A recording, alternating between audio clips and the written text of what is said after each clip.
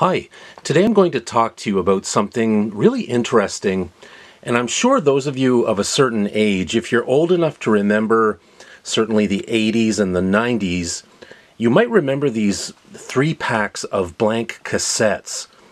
Now, I remember these things were everywhere back in the day. You could buy them in department stores, in discount stores, even you would see them in places like pharmacies. They really seem to be everywhere. And they were always these really cheap, normal bias cassettes, usually made in China. Sometimes they were 60 minutes, sometimes they were 90 minutes. And while I was recently looking through some old cassettes, I found this one. Now, as you can see, the brand name on this one is Sertron, and it was a 3-pack of tapes. And as you can see, there's only one left, but this one in the bag has never been touched. I've never recorded anything on it. So I'm going to do a little test of this tape. Now, I don't remember what the quality was on these cassettes. I'm assuming it wasn't great.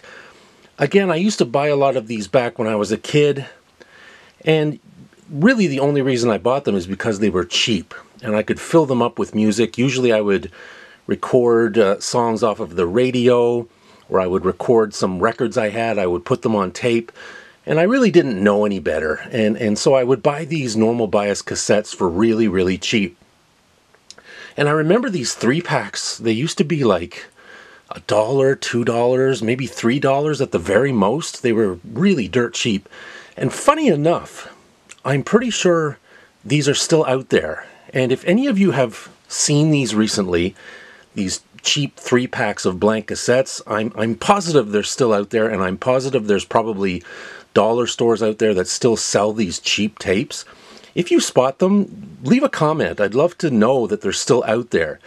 Now, I remember seeing them as recently as, I think maybe 7 or 8 years ago. I was in a dollar store in Maine, and I recall seeing these 3-packs of discount blank cassettes. And that really wasn't that long ago, so I'm sure they're still out there. Anyway, I'm going to give this Sertron cassette a test.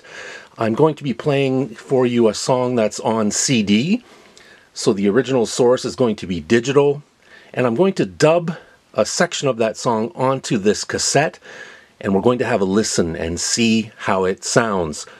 My expectations are not very high, but anyway, I'm really curious to hear how this Sertron cassette stands up. So, let's have a listen.